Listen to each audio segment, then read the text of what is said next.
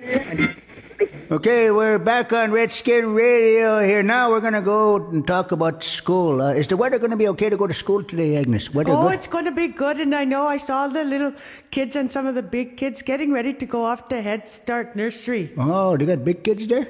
10-year-olds. 10-year-olds in Head Start. Ooh, that's good. Oh, and they teach them all kinds of things, songs. So we got the menu in front of us here. Hey, Curtis, what's on the menu at school today? Let's see, we're gonna start here with hangover stew and bologna.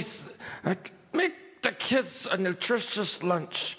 I'll teach you how to make a good Indian sandwich. You'll take a bread, then you'll take a bologna, and then you take another bread. Voila. That's about it. That's a good sandwich, boy. So, what's for dessert, Agnes? Rice pudding. And then you can put some milk and brown sugar on there. Oh, boy, sounds very nutritious. Instant potatoes and commodity cheese. Oh, so that's the menu for the school. So that's kindergarten, that's elementary school.